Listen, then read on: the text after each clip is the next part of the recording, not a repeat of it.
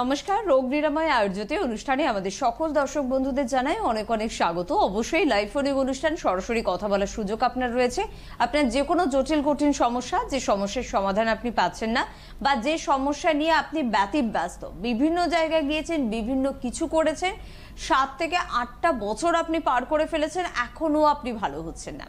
বা আরও একটা দিক আমাদের বলতে হয়, যেটা কোনোদিনই বলা হয় না, সেটা হচ্ছে আমাদের এই লাইভ ফোনিং অনুষ্ঠান থেকে বহু মানুষ কিন্তু সচেতন। আমরা বলি যে কোনো সমস্যা হলে আপনারা প্রথমেই তো মডার্ন ট্রিটমেন্টের দিকে যান, তবে এই অভিযোগ কিন্তু সকলের দিকে আমরা রাখতে পারি না বা সকলের দিকে আঙুল তুলতে পারি না। প্রচুর মানুষ রয়েছে যারা প্রথম থেকে আয়ুর্বেদকে শুধুমাত্র ভরসা করেন, যে কোনো সমস্যায় মনস্থির করে নিয়েছেন যে আয়ুর্বেদ ছাড়া, আয়ুর্জ্যোতি ওয়েলনেস আয়ুর্বেদা ছাড়া, সেখানকার চিকিৎসক ছাড়া নিজেদের চিকিৎসা করাবেন না।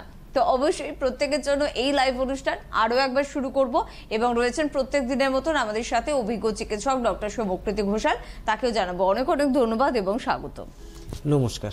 আর ডাক্তারবাবু, আজকেও একটু সিকেডি নিয়ে আলোচনা করব, কারণ এই সমস্যাটা নিয়ে প্রচুর মানুষের রিকোয়েস্টও রয়েছে, যদি ডক্টর সৌমকৃতি ঘোষাল একটুখানি বলেন আমাদেরকে। সিকেডি মেন যে জিনিসটা হচ্ছে, আমাদের এক কথায় তো সিকেডি বলা হয়, কিন্তু ফুল ফর্ম হচ্ছে ক্রনিক কিডনি ডিজিজ। এতে কি হয়, ক্রনিক কেন নামটা হয়েছে, যে এটা ধীরে ধীরে হয়, মানে একদিনে এই কিডনি ডিজিজটা হয় না। যেটা কিডনি ডিজিজ হঠাৎ হচ্ছে সেটাকে আমরা অ্যাকিউট বলি। মানে আমাদের ডাক্তারি শাস্ত্রে দু ধরনের কথা আছে, একটা অ্যাকিউট, একটা হচ্ছে ক্রনিক। অ্যাকিউট মানে যেটা হঠাৎ হচ্ছে, এবং ক্রনিক মানে কি, যেটা দীর্ঘদিন ধরে থাকার ফলে বা সেই সমস্যাটা থাকার ফলে যখন রোগটা আসছে। তো এই ধরনের কিডনি রোগ যাদের দীর্ঘদিন থাকার ফলে এই রোগটা হচ্ছে, তার কিছু কারণ রয়েছে পার্টিকুলার। যেমন তার মধ্যে একটা রয়েছে সুগার, রয়েছে ডায়াবেটিস, যেটা নিয়ে গত প্রোগ্রামে আলোচনা করেছেন ডক্টর সিং। এছাড়াও আরও কয়েকটা কারণ রয়েছে, একটা হাইড্রোনেফ্রোসিস হতে পারে। এছাড়া যদি কিডনির আমাদের জিএফআর, যেটা গ্লোমেরুলাস রয়েছে, গ্লোমেরুলো ফিল্ট্রেশন রেট যেটা আমরা বলি, গ্লোমেরুলাসের একটা ফিল্ট্রেশন রেট থাকে, মানে ওটা একটা ছাঁকনির মতো। ওটা যদি প্রপারলি কাজ না করে, ওটা ফিল্ট্রেশনটা যদি সঠিকভাবে না করে, বা তাতে যদি কোনো সমস্যা হয়, সেখান থেকে কিন্তু এই ধরনের কিডনি রোগটা হচ্ছে। কারণ আমাদের কি হচ্ছে, ইউরিয়াটা তৈরি, আমাদের লিভারে হচ্ছে প্রোটিনটা সিনথেসিস হয়, সেখানে ইউরিয়াটা তৈরি হয়, ইউরিয়াটা আমাদের কিডনিতে আসে, এবং প্রপারলি যদি আমাদের ছাঁকনিটা না কাজ করে, তখনই আমাদের কিন্তু ব্লাডের মধ্যে ইউরিয়া আর ক্রিয়েটিনিন লেভেলটা বাড়তে থাকে। এবং এই ইউরিয়া ক্রিয়েটিনিন লেভেলটা যখন বাড়তে থাকে, ইউরিয়া জায়গা রয়েছে যেখানে আমরা আদার প্যাথিতে রয়েছে, তারা হসপিটালে যায়, বিভিন্ন নামি দামি জায়গায় যায়, কিন্তু তাদের আলটিমেট রেজাল্টটা পায় না। মানে তাদের ক্রিয়েটিনিনটা ধীরে ধীরে বাড়তে থাকে, কমে, কোনোদিনই কমে না। এবং তারপরে যখন তারা পারে না, তারা কি করে, রাজ্যের বাইরে গিয়ে চিকিৎসা করায়, বিভিন্ন জায়গায় রয়েছে। কিন্তু তারপরেও যখন তারা দেখে না, আমরা একদম অপারক হয়ে গেছি, আমাদের ডাক্তাররা বলছেন না আর কোথাও হবে না, এবার আপনাকে ডায়ালিসিস নিতে হবে, তখন কিন্তু তারা ঘুরে আসছে কোথায়, আমাদের কাছে, আয়ুর্জ্যোতি ওয়েলনেস আয়ুর্বেদায় বা আয়ুর্বেদের কাছে। তো সেইখান থেকে যখন আমরা ট্রিটমেন্টটা করছি, কারণ রোগটা সম্বন্ধে হয়তো যাদের রোগটা রয়েছে বা আয়ুর্জ্যোতিতে যারা ট্রিটমেন্ট করছেন, তারা সবটাই জানেন, কিন্তু আমাদের ট্রিটমেন্ট প্রসিডিওরটা সম্বন্ধে হয়তো সবাই জানেন না, সেই জন্য আমি সেটাকে একটু খুলে বলবো। তো যখন সিকেডি আমাদের কাছে আসছেন, যখন 5 হয়ে যাচ্ছে ক্রিয়েটিনিন লেভেল, বা অ্যাবাভ 4 হচ্ছে, আদার প্যাথিতে বলে 4-এর ওপরে বা 5-এর ওপরে গেলেই ডায়ালিসিস করতে হবে। কিন্তু আমার নিজের দেখা রয়েছে, কারোর 8 ক্রিয়েটিনিন রয়েছে, কারোর 7 রয়েছে, এবং কি 6 অবধি দেখেছি। আমি বিগত 1 মাস আগের একটা ঘটনা বলি, একটি মালদার পেশেন্ট আমাকে ফোনে কন্ট্যাক্ট করেছিলেন, মানে তার বাড়ির অন্য পেশেন্ট হয়তো ঠিক আছেন, সেখান থেকে আমাদের সাথে যোগাযোগ করেছিলেন। তো তার বাবার ক্রিয়েটিনিন লেভেল ছিল 5.5, এবং কি হার্টের পেশেন্ট। ডাক্তাররা বলে দিয়েছিলেন যদি বাবার ক্রিয়েটিনিন লেভেল নর্মাল না করা যায়, তাহলে কিন্তু হার্টের অপারেশনটা করা যাবে না। মাত্র 1 মাস ট্রিটমেন্ট করেছে, 1 মাস, আমার ওনার নামও মনে আছে, আমি নামটা বলতে চাই না। 1 মাস ট্রিটমেন্ট করেছে, 1 মাসের মধ্যে ওনার ক্রিয়েটিনিন লেভেলটা কমে গেছে 1.2 এর নিচে, মানে একদম নর্মাল হয়ে গেছে। এটা সবার ক্ষেত্রে হবে এটা আমি বলছি না, কি 1 মাসের মধ্যে রেজাল্ট হবে। রেজাল্ট ডিপেন্ড করে রোগটার উপরে, রোগটা কতটা পুরনো বা তার শরীরের ক্ষমতাটা কতটা চিকিৎসাটা গ্রহণ করার। কিন্তু যখন 1.2 এর নিচে হয়ে গেল, পেশেন্টটি আমার সাথে 21 দিন বা 20 দিনের মতো যোগাযোগ করেনি। আমি হয়তো আমাদের স্টাফেদের বলছি, কী রে পেশেন্টটার খবর নিয়েছিস, যোগাযোগ করে দেখেছিস পেশেন্টটা কেমন আছে, কারণ ভালো ছিল আর যোগাযোগ করছে না, কি হলো, কারণ আমাদের একটা ফলো আপ থাকে সব সময়। তো ওনার ছেলে আমাকে ডাইরেক্ট ফোন করলেন, বললেন স্যার আমি আপনার সাথে যোগাযোগ করে উঠতে পারিনি, কারণ ক্রিয়েটিনিন লেভেল যখন ডাক্তাররা নর্মাল দেখেছিলেন, তখনই বাবার কিন্তু সার্জারিটা ওনারা ওপিনিয়ন দিয়েছিলেন কি ইমিডিয়েট সার্জারিটা করে নাও, এখন আছে, এখন ভালো আছে, তাহলে এখন সার্জারিটা করা যাবে। তো এই ধরনের ধরনের চিকিৎসাটা, যে আমাদের আয়ুর্বেদের কাছে তার বাবা তো অনেকদিন ধরেই অন্যপ্যাথিতে চিকিৎসা করতো, ক্রিয়েটিনিনটা বাড়তে থাকছিল এবং সেখানে আদার প্যাথিও তাদের হাত বাঁধা পড়ে গেছিল কি আমি অপারেশনটা করতে পারবো না, কিন্তু আয়ুর্বেদের কাছে তারা চিকিৎসা করে 1 মাসের মধ্যে তাদের ক্রিয়েটিনিন লেভেলটা নর্মাল হয়েছে এবং ডাক্তাররা এত ওনাদের প্রেশার দিয়েছেন কি এই সময় করে নিতে, পেশেন্ট আমার সাথে যোগাযোগ না করে অ্যাডভাইস না নিয়ে কিন্তু অপারেশনটা আগে করিয়ে নিয়েছে, তারপরে আবার ফার্দার ট্রিটমেন্টের আন্ডারে আছে এবং তার বাবা এখন সম্পূর্ণ সুস্থ, হার্টের দিক থেকেও সুস্থ এবং তার যে সিকেডির সমস্যা ছিল সেটাও কিন্তু এখন সম্পূর্ণ সুস্থ। একদম। আর যদি ওয়েলনেস আয়ুর্বেদা ঠিক এভাবেই চিকিৎসা হয়, তাই অবশ্যই আপনি যোগাযোগ করবেন, হেল্পলাইন নাম্বার যাচ্ছে টিভি স্ক্রিনে। তবে একটা ফোন নিয়ে নেবো। কে আছেন? নমস্কার। হ্যাঁ নমস্কার, সুপর্ণা সমাদ্দার বলছি বাগুইহাটি থেকে। বাগুইহাটি থেকে বলুন। হ্যাঁ ডক্টর সাথে একটা কথা বলতে চাই। হ্যাঁ বলুন, শুনছি। হ্যাঁ ডাক্তারবাবু, আমার এজ 28।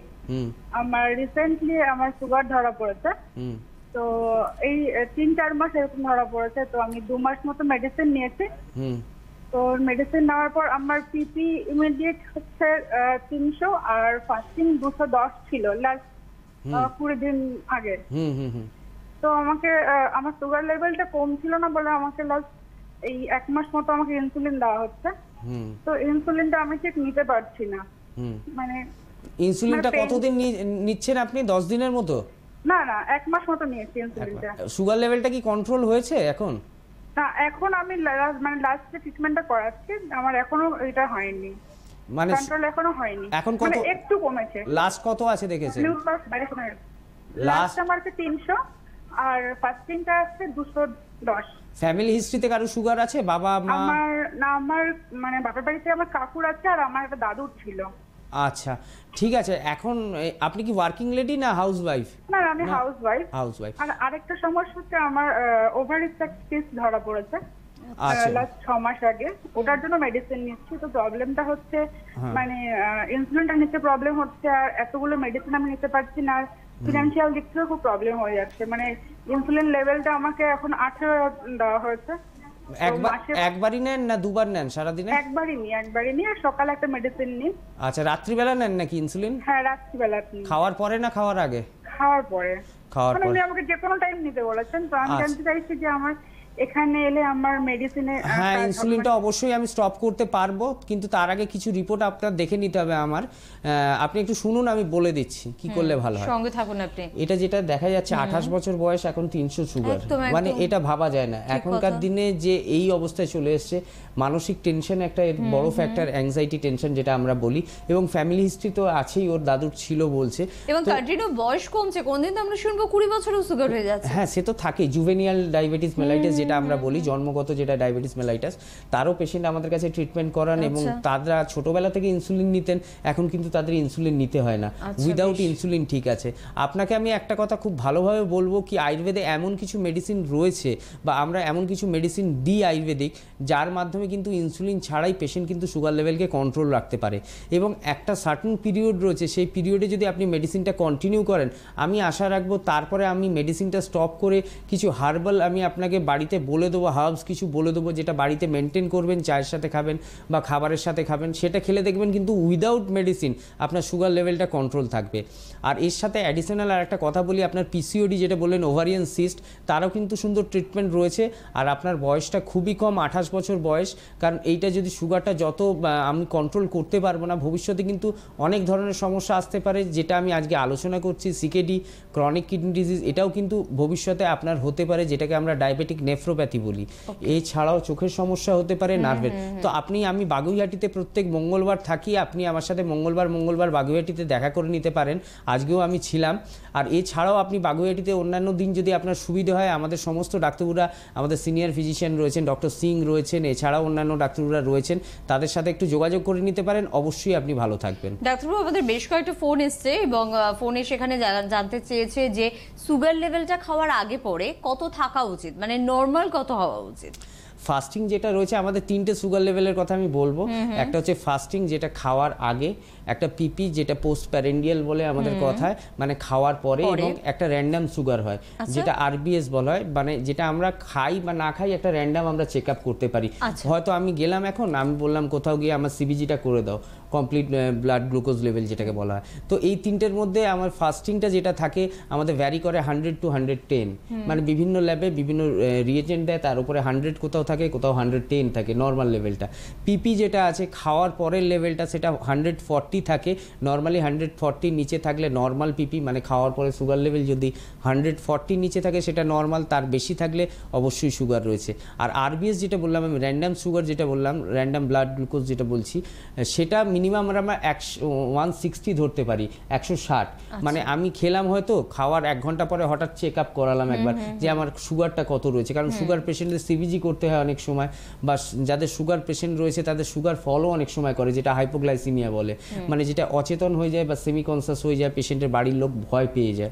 তো সেখানে আমরা র্যান্ডামটা করি, তো র্যান্ডাম গ্লুকোজ লেভেলটা হচ্ছে 160 নর্মাল, ঠিক আছে। এই তিনটে লেভেল রয়েছে, আর এর সাথে আমরা একটা টেস্ট করাই HbA1c বলে, তারও কিছু প্যারামিটার রয়েছে। একটা হচ্ছে বিলো 6 মানে সুগার লেভেলটা গুড কন্ট্রোলে রয়েছে, 6 to 7 মানে তার থেকে একটু ভালো কন্ট্রোলে, এবং অ্যাভাব 7 মানে হচ্ছে আউট অফ কন্ট্রোল, মানে একটু ডেঞ্জার লেভেলে রয়েছে, সুগারটাকে আমার কন্ট্রোল করা দরকার। এই লেভেলগুলো আমরা সুগারের মেনে চলি বা এগুলো দেখেই আমরা ট্রিটমেন্টটা করি। একদম, আমরা বিষয়ে আবারও যাব, যেহেতু আজকে আমরা ক্রনিক কিডনি ডিজিজ নিয়ে আলোচনা করছি, সেদিকেও যাওয়ার চেষ্টা করব।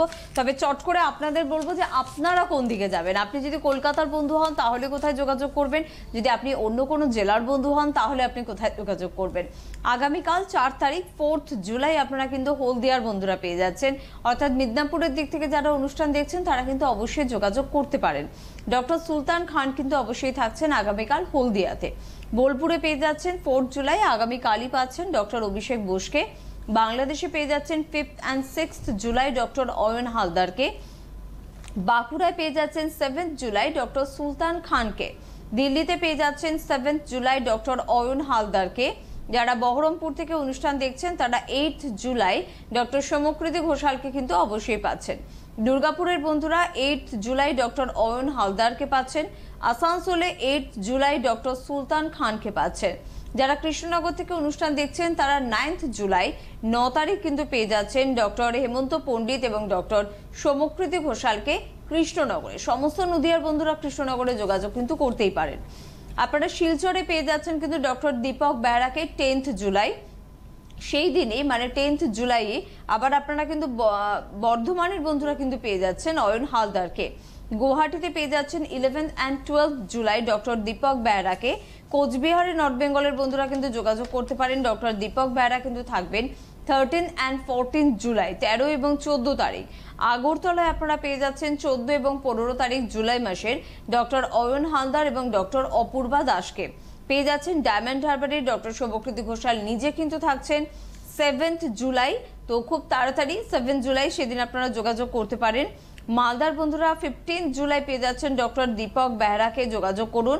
টাটা জামশেদপুর থেকে যারা অনুষ্ঠান দেখছেন তারা 29শে জুলাই ডক্টর অভিষেক বোস এবং ডক্টর শুভম শ্রীশাবাদকে পাচ্ছেন, অবশ্যই তার জন্য যোগাযোগ করতে হবে। ফোন নাম্বার একটু মোবাইলে সেভ রাখবেন, সেটা হচ্ছে 9007604672 বা 71, এই ফোন নাম্বারে ফোন করতে হবে। আর কলকাতা চেম্বারও তো রয়েছে ডাক্তারবাবু, আমি কয়েকটা চেম্বারের কথা বলে দিই স্পেশালি, কারণ ডক্টর বেহরা প্রায় 2 মাস পরে শিলচর যাচ্ছেন 10 তারিখে।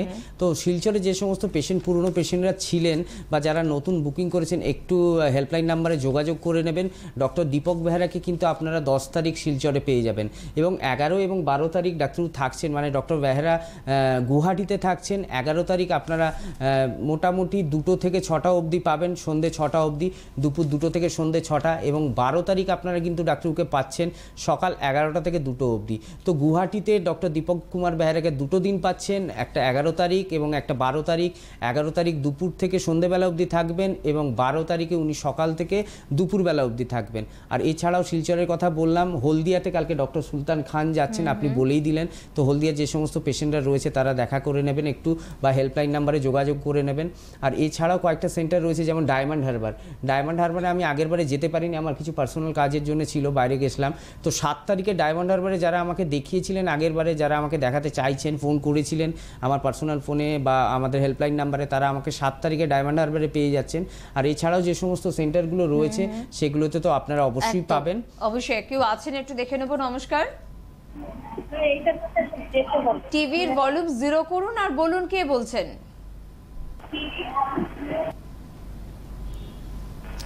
বলুন। Hello hello. হ্যাঁ বলুন, কোথা থেকে ফোন করছেন? ম্যাডাম আমি হুগলি থেকে বলছি। হুগলি থেকে বলুন। হ্যাঁ বলুন। যা রিউমেটিক আর্থ্রাইটিস রয়েছে। আচ্ছা, আর ফ্যাক্টর কত রয়েছে এখন? হ্যালো। হ্যাঁ, আর ফ্যাক্টর কার হয়েছে? আমার কাকিমা। আর ফ্যাক্টর এখন কত? আর ফ্যাক্টর তো সেইভাবে বলতে পারবো না কত। আচ্ছা, কতদিন ধরা পড়েছে রিউমেটিক আর্থ্রাইটিস? 5 বছর। 5 বছর। হাতের আঙুল বা পায়ের আঙুল কিছু বেঁকে গেছে বা কুনুই বা শোল্ডার জয়েন্ট? হাতের আঙুল পায়ের আঙুল মাঝে মধ্যেই বেঁকে যায়। হাত তুলতে পারেন না? হাত তুলতে পারেন না? হ্যাঁ, হাত তুলতে পারে, কাজকর্ম করে, কিন্তু মাঝে মধ্যেই অসুবিধা হয়। হাতে কোনো ফোলা রয়েছে, ফুলে যায়? হাত ফোলা বলতে কিছু কিছু জায়গায় আপনার ওই একটু গোল গোল টাইপের হয়। আমি কি কাকিমাকে দেবো, একটু কথা বলবেন? আমি বলছি, আপনি শুনুন। আপনার কথাটা শুনে আমি বুঝতে পেরেছি আপনার কাকিমার কি সমস্যা হয়েছে। আমি যেগুলো বলছি আপনি টিভির পর্দায় শুনুন, আপনি বুঝতে পারবেন কি করলে আপনার কাকিমার ভালো হবে। একদম সঙ্গে থাকুন। যেটা নিয়ে আমরা মাঝে মাঝেই আলোচনা করি, রিউমাটয়েড আর্থ্রাইটিস, যেটা আয়ুর্বেদে আমবাত বলা হয়েছে। তো এই রিউমাটয়েড আর্থ্রাইটিসের খুব সুন্দর আমি কয়েকটা রোগ বলবো, যেমন ক্রনিক কিডনি ডিজিজ নিয়ে আজকে আমরা আলোচনা করছিলাম, অস্টিও আর্থ্রাইটিস, নি জয়েন্ট, এছাড়াও বিভিন্ন ধরনের ক্যান্সারের মতো ভয়ঙ্কর রোগ, এবং এই রিউমাটয়েড আর্থ্রাইটিস। কারণ রিউমাটয়েড আর্থ্রাইটিসে তো আমরা ঠিক এই সমস্যাটা নিয়ে আলোচনায় ফিরবো, তবে কে আছেন একটু দেখে নিই। নমস্কার। হ্যালো হ্যালো নমস্কার। টিভির ভলিউমটা একটু জিরো রাখুন, তাহলে তাড়াতাড়ি কথা বলতে পারি আমরা। বলুন, কোথা থেকে ফোন করছেন? টিভির ভলিউম জিরো করুন। রিউমাটয়েড আর্থ্রাইটিস, যেটা নিয়ে আমি আলোচনা করছিলাম, পেশেন্টটি হুগলি থেকে ফোন করেছিলেন। রিউমাটয়েড আর্থ্রাইটিস হলে আমাদের কি কি হয়, আমি যেগুলো লক্ষণগুলো বললাম প্রত্যেকটি ওনার কাকিমার রয়েছে, এবং আয়ুর্বেদ ছাড়া আদারপ্যাথিতে আমি এক কথাই বলতে পারি এর কোনো ট্রিটমেন্ট নেই। কারণ আমি যেমন বললাম, সিকেডির পেশেন্ট কখন আসে? ডায়ালিসিসের সময় আমাদের কাছে। এবং এই রিউমাটয়েড পেশেন্ট আমাদের কাছে কখন আসে? যখন সে একদম কর্মক্ষমতা হারিয়ে ফেলে, যখন একদম বিছানায় শয্যায়িত হয়ে যায়। কারণ রিউমাটয়েড আর্থ্রাইটিসের পেনটা ভয়ানক হয়। এর পেনটা সকালবেলার দিকে, বা স্টিফনেস যেটাকে বলা হয় মর্নিং স্টিফনেস, সেই স্টিফনেসটা থাকে। আপনার কাকিমার জন্য আমি দুটো কথা বলবো, খাওয়া দাওয়াটা খুব ভালোভাবে মেনটেন করতে হবে। কোনো তেল ঝাল মশলা ভারী খাবার খাওয়া যাবে না, একদম প্লেন বা ব্লান্ট ডায়েট ইউজ করতে হবে। এবং আমার সাথে চুচুড়ায় একটু দেখা করে নিন, রিউমাটয়েড আর্থ্রাইটিসে খুব ভালো চিকিৎসা রয়েছে, এবং আপনার কাকিমাও দেখবেন 3 থেকে 4 মাসের মধ্যে একদম সুস্থ হয়ে উঠবেন। ওকে, বেশ। আর আমরা যে বিষয় নিয়ে আলোচনা করছিলাম, হ্যাঁ, আমরা সিকেডি নিয়ে আলোচনা করছিলাম। তো এরকম সিকেডির বহু মানুষ রয়েছেন যারা সিকেডি রোগে ভোগেন, যারা আমাদের কাছে ট্রিটমেন্ট করে এখন সুস্থ রয়েছেন। কিন্তু আমার আজকের প্রোগ্রামের একটাই কারণ, আমার অ্যাওয়ারনেস দেওয়া মানুষকে, কি আমি কখন আমরা আয়ুর্বেদের হাত ধরছি, যখন একদম খারাপ অবস্থায় চলে যাচ্ছে, আমরা তাহলে ট্রিটমেন্টটা করে লাভটা কোথায় পেলাম? যে আমি একটা মানুষের কাছে ট্রিটমেন্ট করছি, সেই ট্রিটমেন্ট করেও তারপরে আমার ডায়ালিসিস নিতে হচ্ছে, তারপরে আমাকে কিডনি ট্রান্সপ্ল্যান্ট করতে হচ্ছে। তো তার আগে কেন আমরা আয়ুর্বেদের হাত ধরবো না? কারণ আয়ুর্বেদ যেটা 5,000 বছর আগে সৃষ্টি হয়েছিল, সেটা কিন্তু আজকে অনেকটা এগিয়ে গেছে, অনেকটাই তার মাধ্যমে মানুষ সুস্থ হচ্ছে এবং বড় বড় রোগ থেকে সুস্থ হচ্ছে। আমরা যেগুলো নিয়ে মেনলি কাজ করি, ইনকিউরেবল রোগ। তো সেই ক্ষেত্রে আমি একটাই কথা বলবো, যখনই দেখবেন ক্রিয়েটিনিন লেভেলটা 1.2 এর বেশি যাচ্ছে, 1.5 হচ্ছে, 2 হচ্ছে, তখনই কোনো ভালো আয়ুর্বেদিক ডাক্তারের সাথে যোগাযোগ করুন, বা আয়ুর্জ্যোতি ওয়েলনেস আয়ুর্বেদাতে যোগাযোগ করুন। সিকেডি ট্রিটমেন্ট যদি ভালোভাবে প্রথম থেকে করা যায়, যাদের ক্রিয়েটিনিন লেভেল 2 এর নিচে বা ইউরিয়া লেভেল 70 নিচে, আমি একটা কথা স্পষ্ট বলতে পারি, কি 2 এর নিচে যদি আপনারা ট্রিটমেন্টটা স্টার্ট করেন বা 3 এর নিচে স্টার্ট করেন, তাহলে কিন্তু ভবিষ্যতে কখনোই আপনার কোনো কষ্ট হবে না, কখনোই আপনাকে ডায়ালিসিসে যেতে হবে না, কখনোই আপনাকে কিডনি ট্রান্সপ্ল্যান্টের কথায় আসতে হবে না, বা কখনোই আপনার কোনো রোগের কোনো বড় আকার ধারণ পাবে না। আপনি দেখবেন 4 থেকে 6 মাসের মধ্যে আপনার সমস্ত কিছু নর্মাল হয়েছে। হয়তো কিছু মেডিসিন আমি কিছু দিনের জন্য কন্টিনিউ রাখবো, হয়তো 6 মাস বা 8 মাস, কিন্তু তারপরেও দেখবেন আপনি সুস্থ থাকবেন, আপনি ভালো থাকবেন। অবশ্যই। আর আছেন পরের বন্ধুও, বলুন। নমস্কার। হ্যালো হ্যালো, হ্যাঁ বলুন, কে বলছেন? আমি আপনার মিন্টু শেখ বলছিলাম, কাটোয়া থানা থেকে, বর্ধমান ডিস্ট্রিক্ট। হ্যাঁ বলুন। বলছি আমার ওয়াইফের আপনার হাতের গিটে, পায়ের গিটে ব্যথা, বুঝলেন? আচ্ছা, কোনো ডাক্তারকে দেখিয়েছিলেন তার জন্য? এই লোকালে দেখিয়েছিলাম আপনার। কোনো রোগের নাম ডাক্তাররা বলেছেন কি রোগ হয়েছে? হ্যাঁ বলছে, মানে লোকালে দেখাচ্ছি আপনার, বলছে বাত নাকি এরকম ওষুধ দিচ্ছে, খাচ্ছে, দিয়ে একটু ভালো। কোনো রিপোর্ট করিয়েছেন, ব্লাড রিপোর্ট বা কোনো এক্সরে রিপোর্ট করিয়েছেন? হ্যাঁ, উদাসীন আপনারা বিষয়টাকে নিয়ে, শুনতে থাকুন, এবার কি করবেন জেনে নিন। হ্যাঁ, একদমই ঠিক কথা, কারণ যে অবস্থায় উনি রয়েছেন এটা উনি বলছেন ডাক্তারবাবু দেখিয়েছি, মানে অবহেলার দিকেই রয়েছে। তো একটা যখন আমার রোগ শুরু হচ্ছে, আমি প্রত্যেকটা ক্ষেত্রেই বলছি, রোগ যখন শুরু হচ্ছে কোনো পেশেন্টের, তখন প্রথমেই একজন ভালো চিকিৎসকের সঙ্গে দেখা করা উচিত, পরামর্শ নেওয়া উচিত। আর আপনার ক্ষেত্রে বলবো এটা অনেক ধরনের সমস্যা হতে পারে, যেটা আপনি বাত রোগ বললেন, বাত বলে কোনো রোগ হয় না, বাত দিয়ে অনেক ধরনের রোগ হয়। নার্ভের রোগেও কিন্তু আমরা সেটাকে কম্পবাত বলি, যেটা আমাদের পার্কিনসন ডিজিজ বলা হয়। তো এই যে গিঠে গিঠে ব্যথা হচ্ছে, এটা একটা ইউরিক অ্যাসিড থেকে হতে পারে, যেটা গাউটি আর্থ্রাইটিস বলা হয়, যেটা আমাদের আয়ুর্বেদে বলা হয় বাত রক্ত। এটা আবার রিউমাটয়েড আর্থ্রাইটিস হতে পারে, যেটাকে আমরা আমবাত বলি। আগে আপনার পেশেন্টকে আমাকে দেখতে হবে কি সমস্যা হয়েছে। আপনি কাটোয়া থেকে ফোন করেছিলেন, ডক্টর অয়ন হালদার কিন্তু 2 সপ্তাহ ছাড়া ছাড়া বর্ধমানে পেশেন্ট দেখেন। এই সামনের 10 তারিখেই উনি হয়তো বর্ধমানে থাকছেন। আপনি একটু হেল্পলাইন নাম্বারে যোগাযোগ করে আপনার পেশেন্টকে নিয়ে ডাক্তারের সাথে দেখা করুন এবং দেখান, দেখবেন আপনার পেশেন্ট ভালো থাকবে। কে আছেন আমাদের সাথে? নমস্কার। নমস্কার, আমি জয়দেব চৌধুরী বলছি কল্যাণী থেকে। কোথা থেকে? কল্যাণী থেকে, বলুন। বলছি ডাক্তারবাবু, আমার একটা প্রশ্ন। আমার পাইলসের প্রবলেমে আমি খুব ভুগছি। হ্যাঁ, গত 11 বছর 12 বছর ধরে অল্প অল্প ছিল, সেই পরিমাণটা এখন মানে পাইলসের ইয়েটা এমন জায়গায় চলে গেছে যে ব্যথা যন্ত্রণা এবং খুবই কষ্ট হচ্ছে। আগে কখনো অপারেশন করিয়েছেন পাইলসের? না ডাক্তারবাবু, আগে কিছু করাইনি। বয়স কত এখন? 36। এই পাইলস ফিস্টুলার খুব ভালো ট্রিটমেন্ট রয়েছে, আপনি শুনুন, আমি বলে দিচ্ছি কি করলে ভালো হবে। 11 বছর ধরে একটা রোগকে আমার শরীরে আমি বাসা বাঁধতে দিই কেন, এটা হচ্ছে আমার সব থেকে বড় প্রশ্ন। কারণ এই যে ক্যান্সার রোগটা, যেটা নিয়ে আমরা মাঝে মাঝে আলোচনা করি, ক্যান্সার রোগের একটাই কারণ হচ্ছে chronic irritation in a particular place. মানে আমি যদি আমার হাতের আঙুলে একটা ছুঁচ আমি যদি 100 বার করে ফোটাই, মানে যদি দিনে 10 বার করেও ফোটাই, সেটা কিন্তু 1 বছর পরে গিয়ে আমাদের ক্যান্সারাস সেলে পরিণত হয়, ম্যালিগনেন্ট সেলে পরিণত হয়। তো এই ধরনের পাইলসের সমস্যা নিয়ে যারা ভোগেন, আমরা ঠিক পাইলস নিয়ে আলোচনায় ফিরছি ডাক্তারবাবু। জানি এটা অনেক বাড়ির সমস্যা, প্রত্যেক সংসারে এই ধরনের সমস্যা রয়েছে, তাহলে কি করবেন আপনি? তবে তার আগে কে আছেন? নমস্কার।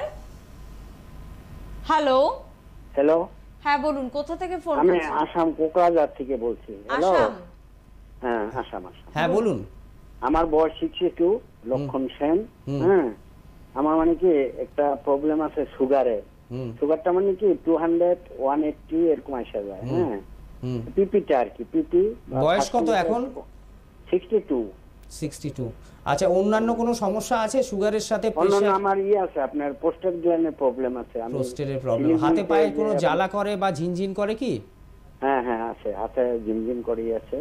আচ্ছা, এই যে সুগার রোগটা বলছেন, এটা মোটামুটি কতদিন ধরে রয়েছে আপনার শরীরে? 5-7 বছর হয়েছে। তাই যে এখানে লোকাল ডাক্তার দেখে আমি ওই ট্যাবলেট একটা করে খাই। আচ্ছা, এই সুগার রোগটাকে আমি আপনাকে একটাই কথা বলবো, এটা বেশি দিন এইভাবে ফেলে রাখবেন না, কারণ অলরেডি আপনার ডায়াবেটিক নিউরোপ্যাথি হচ্ছে, নার্ভের সমস্যা হচ্ছে, হাতে পায়ে জ্বালা করছে, পরবর্তীকালে কিডনির ওপরে এফেক্ট পড়বে এবং চোখের ওপরে এফেক্ট পড়বে, দেখতে অসুবিধা হবে। আপনি শুনতে থাকুন, আমি বলছি। আমাদের ডাক্তারবাবু আমার বললেন হয়তো সম্ভবত 11 তারিখ এবং 12 তারিখ ডক্টর দীপক বেহরা কিন্তু গুয়াহাটিতে থাকছে। আপনি কোকরাঝাড় থেকে ফোন করেছিলেন, কোকরাঝাড়ের বহু পেশেন্ট আমাদের গুয়াহাটি ব্রাঞ্চে দেখায় এবং ডাক্তাররা দেখেন এবং তারা সুস্থ রয়েছেন। আর সুগার রোগের ক্ষেত্রে স্পেশালি বলবো, আজকে সুগারের পেশেন্টের ফোনও এসেছিল, সুগারকে নিয়ে কখনো অবহেলা করবেন না, সুগারকে সবসময় কন্ট্রোল রাখতে হবে, সুগারটাকে বিলো 140 রাখতে হবে, পিপি এবং ফাস্টিংটা 110-এর নিচে রাখতে হবে, নইলে কিন্তু এই রোগ থেকে পরবর্তীকালে অনেক বড় বড় রোগ হতে পারে। ডাক্তারবাবু আরেকটা ফোন নিয়ে নেবো। কে আছেন আমাদের সাথে? নমস্কার। সরি, হ্যাঁ। তো এই রোগটাকে আমার সঠিকভাবে ট্রিটমেন্ট করতে হবে। তো আপনাকে একটাই কথা বলবো, একটু হেল্পলাইন নাম্বারে ফোন করে নিন, একটা অ্যাপয়েন্টমেন্ট নিয়ে গুয়াহাটি সেন্টারে দেখিয়ে নিন একবার। 11 তারিখ ডাক্তারবাবু কিন্তু দুপুরবেলা 2টো থেকে 6টা থাকবে এবং 12 তারিখে ডাক্তারবাবু কিন্তু সকালবেলা থেকে থাকবে 10টা থেকে দুপুর 2টো অবধি। দেখবেন আপনার সুগার লেভেলটাও কন্ট্রোল রয়েছে এবং হাতে পায়ে যে জ্বালার কথা বলছেন, মানে যেটাকে আমরা ডায়াবেটিক নিউরোপ্যাথি বলি মেডিকেল সায়েন্সের টার্মে, তো সেটাও দেখবেন অনেক ভালো রয়েছে। এবং আপনাকে আমি বলছি 4 থেকে 6 মাস ওষুধ খেতে হবে, তারপরে কিন্তু একদমই ওষুধ খেতে হবে না, কিছু হার্বাল রেমেডিস বলে দেবেন ডাক্তাররা, সেটা বাড়িতে পালন করবেন, তাহলেই দেখবেন একদম সুস্থ থাকবেন। ওকে, চট করে আরেকবার জানিয়ে রাখি। আরেকটা কথা আমি বলিনি, আমি পাইলসের আলোচনাটা করছিলাম, পেশেন্টটি ফোন করেছিলেন, তো আপনার জন্য আমি একটাই কথা বলবো, পাইলসের খুব সুন্দর ট্রিটমেন্ট রয়েছে, আর কষ্ট পাবেন না। একটা দিন নষ্ট করবেন এবং 1 মাস মেডিসিনটা খাবেন, সম্পূর্ণ সুস্থ হয়ে যাবেন, কোনো জ্বালা যন্ত্রণা নেই, এটা কোনো অপারেশনের ভয় নেই। আমাদের খাসসূত্র বলে এক ধরনের ট্রিটমেন্ট হয়, বিনা ব্যথা বেদনায় আপনাকে কিন্তু একদম টোটাল সুস্থ করে তোলা হবে। আপনি যেখান থেকেই ফোন করেছিলেন একটু হেল্পলাইন নাম্বারে ফোন করে একটু জিজ্ঞাসা করে নিন কোথায় দেখালে আপনার বেটার হবে। হ্যাঁ, তো চুচুড়ায় আপনি দেখিয়ে নিতে পারেন এবং আমি সেটা নিজেই যাই, আমি চুচুড়ায় আমি নিজে আপনার খাসসূত্রটা করে দেবো, আপনার কোনো চিন্তার ব্যাপার নেই। 11 বছর ধরে ভুগছেন, দেখবেন 1 মাসের মধ্যে আপনার এই ব্যথা, যন্ত্রণা, রক্ত পড়া, কষ্ট সমস্ত কিছু কিন্তু একদম চলে যাবে। ডাক্তারবাবু, মডার্ন কোনো ট্রিটমেন্টে যদি আমি যাই, অন্য কোনো চিকিৎসকের আন্ডারে যাই, তারাও হয়তো প্রথম প্রতিশ্রুতি এটাই দিয়েছিলেন যে সম্পূর্ণ সুস্থ হয়ে যাব, কিন্তু তারপরেও তো এখানে ডিফারেন্স একটা রয়েছে। হেমারয়েডেক্টমি যেটা আমি আলোচনা করি, আপনি পয়েন্টটা তুললেন বলে বলছি, হেমারয়েডেক্টমিতে কি হয়, আমাদের পাইলস মাসটাকে কেটে বাদ দিয়ে দেওয়া হয় এবং সেখানে একটা স্টিচ করে দেওয়া হয়। কিন্তু প্রপারলি যদি আমি নেক থেকে যদি সেই ইনসিশনটা না দিতে পারি, নেক থেকে পাইলসের একটা নেক থাকে পাইলস মাসের, সেখান থেকে যদি কেটে বাদ দিতে না পারি, তাহলে পাইলসটা কিন্তু আমাদের আবার হতে পারে। কিন্তু আয়ুর্বেদে যে খাসসূত্র, যে থ্রেডিংটা করা হয়, যে ট্রিটমেন্টটা করা হয়, সেটা কিন্তু প্রপারলি পাইলস মাসের একদম নেকে পড়ে। নেক থেকে এটা হচ্ছে একদম কেটে পড়ে যায় এবং এটা বাইরে চলে যায় শরীরে, তখন কিন্তু সেটা আর নেক্সট টাইম হওয়ার সম্ভাবনা থাকে না। কিন্তু ভবিষ্যতে আবার মানুষের অনেক পেশেন্টের প্রশ্ন থাকে, আবার কি হতে পারে? হ্যাঁ, হতে পারে, কিন্তু তার জন্য আপনাকে কিছু খাওয়া দাওয়া বলে দেওয়া হয়, কিভাবে কি চলবেন, এবং কিছু মেডিসিন বলে দেওয়া হয়, যেটা সার্টেন 1 মাস আমি যে পিরিয়ডটা বললাম সেটা খেলে কিন্তু আর দ্বিতীয়বার কখনোই হবে না। যদি দ্বিতীয়বার হয়, তার পুরো দায়িত্ব কিন্তু আয়ুর্জ্যোতি ওয়েলনেস আয়ুর্বেদা নেবে। এত বড় কথা। তবে অবশ্যই পুরোপুরি আপনি কিন্তু বিশ্বাস করতে পারেন আয়ুর্জ্যোতি ওয়েলনেস আয়ুর্বেদাকে আপনার পাইলসের সমস্যার জন্য। কলকাতায় কিন্তু ভিআইপি রোডের উপর রঘুনাথপুরে আমরা যেরকম পেয়ে যাচ্ছি, লেক মলের অপোজিটেও আপনারা পেয়ে যাচ্ছি, এবং তার পাশাপাশি আমরা এখন বোধহয় খিদিরপুরে পাচ্ছি। খিদিরপুরে চেম্বারটা নতুন আমাদের শুরু হচ্ছে বুধবার, মানে কালকেই আমি খিদিরপুরে চেম্বারে থাকবো। খিদিরপুরে চেম্বারটা আমাদের 2 দিন হবে, বুধবার আমি থাকবো এবং বৃহস্পতিবার ডক্টর সিং থাকবেন আমাদের ডাইরেক্টর। তো আমাদের খিদিরপুরে 2 দিন করে আমাদের সপ্তাহে পেয়ে যাচ্ছেন, বুধবার এবং বৃহস্পতিবার, এবং প্রত্যেক মঙ্গলবার আমাকে ভিআইপিতে পাচ্ছেন, এবং প্রত্যেক সোমবার আমাকে আপনারা লেকমলে, প্রত্যেক বৃহস্পতিবার আমাকে লেকমলে পাবেন, এবং বাকি দিনগুলোতে আমাদের ডাইরেক্টর ডক্টর বিনোদ কুমার সিংকে কিন্তু কলকাতায় পেয়ে যাবেন। একদম। ডাক্তারবাবুকে ধন্যবাদ। অবশ্যই আমাদের বন্ধুদের। সুস্থ থাকুন। নমস্কার।